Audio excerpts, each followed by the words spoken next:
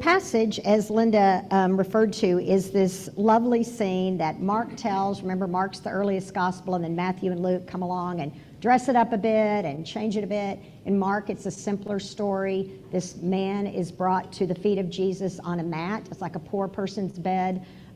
We think about the very first people who followed Jesus were probably kind of subsistence peasants. They were under Roman occupation. They had to pay heavy taxes. Often they lost their land, and then they were kind of indentured servants. So they lived a really much more meager life than we're used to, and not totally unlike some of the villages that you would still find kind of in the West Bank and Palestine today.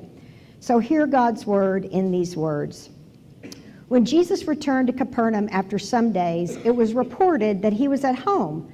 So many gathered around that there was no longer room for them, not even in front of the door, and Jesus was speaking the word to them.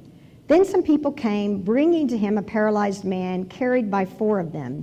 And when they could not bring him to Jesus because of the crowd, they removed the roof, or unroofed the roof above him.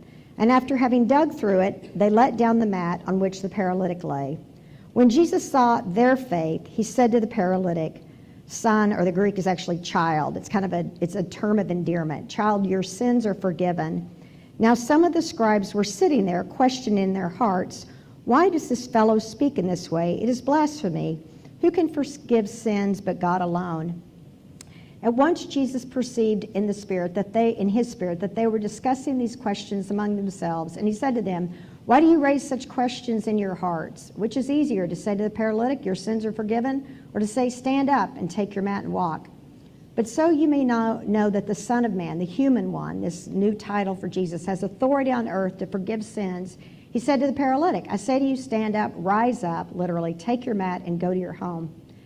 And the man stood up and immediately took the mat and went out before all of them, so that they were all amazed and glorified God, saying, "We have never seen anything like this."